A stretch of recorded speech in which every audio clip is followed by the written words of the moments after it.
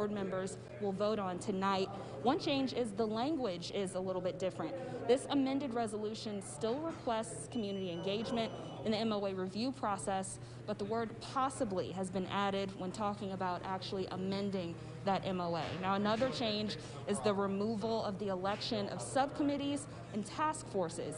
Instead, the board will hold a special called meeting next month and take action themselves. Now, as you mentioned, of course, definitely lots to discuss tonight there, but they're also going to be talking about the mask mandate just a few weeks before school ends. Of course, we'll be following along. That meeting is starting right now. We're going to be bringing you updates, and stick with us. But for now, in Knoxville, Jordan Brown, WATE, 6 on your side.